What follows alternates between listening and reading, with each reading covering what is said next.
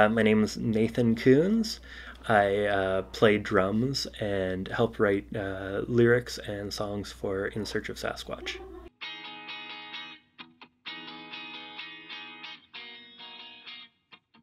It's interesting to come up as a band together and learn to adapt with one another, and it's just become a natural thing. Like, I don't think there was ever any talk of us calling it a day at this time.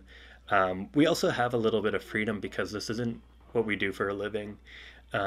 We just do this because we love it, and obviously we'd love to do it for a living. It would be amazing. It's the dream.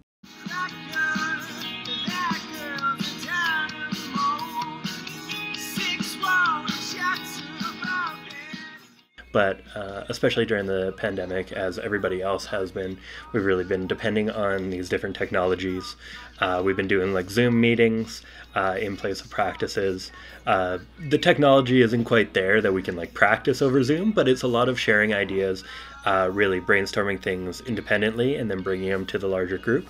So it's kind of been an interesting exercise in a lot of ways to kind of strive for progression independently and then bring it back to a core group.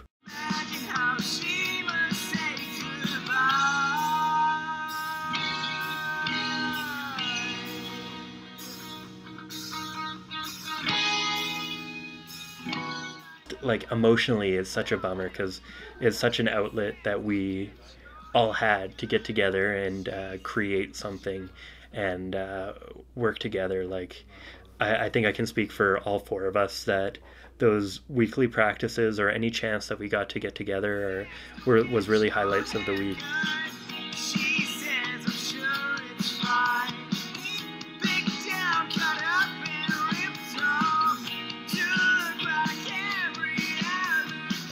Just get together with four guys that you love and create something is such a unbeatable experience, I would say. And so that's been tough, and just finding ways to keep those sparks alive and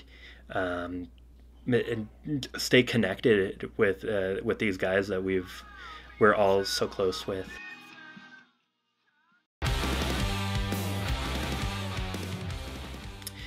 It was something really great to focus on, that we kind of like, It Comes at Night was a long time in the making. We wrote it last summer before we went on a little tour. I guess that would be summer of 2019.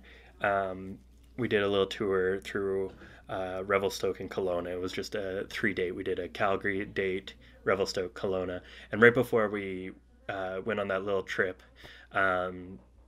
we sat down and we were just like, we're just gonna write this song.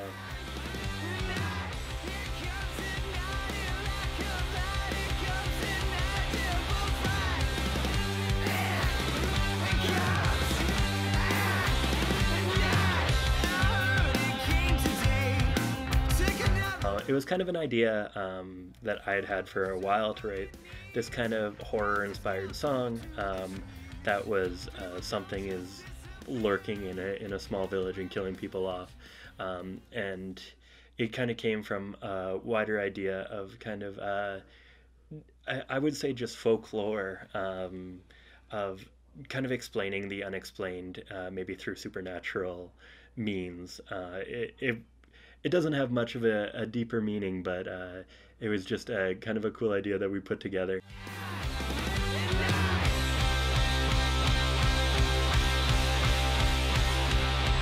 We have really like grown up together. We formed this band when we were in 8th grade is when Nick joined, who was the last one to join, and we've stuck together. I think we're going on, like, we're coming close to a decade as a band.